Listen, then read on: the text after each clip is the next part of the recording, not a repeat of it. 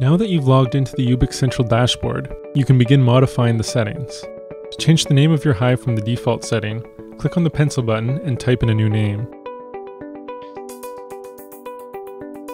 You can then change the wallpaper by clicking on the background button and uploading up to 6 photos.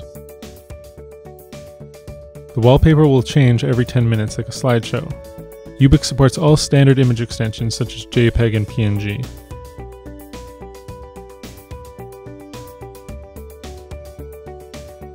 To upload your company's logo, simply click on the logo button and choose a file to upload.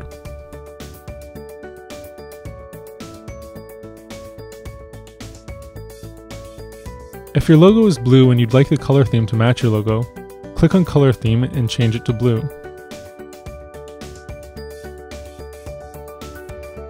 To add notes to any or all of your displays, click on Notifications. If there's a fire drill in 10 minutes, you can use the Ubiq display to let your employees know. By switching over to campaign mode, you can add images, web links, and videos to the displays. For more information on this, please see our video on digital signage. At the bottom of the screen, you'll find the usage logs. This keeps track of who presented on what day and the operating system that was used.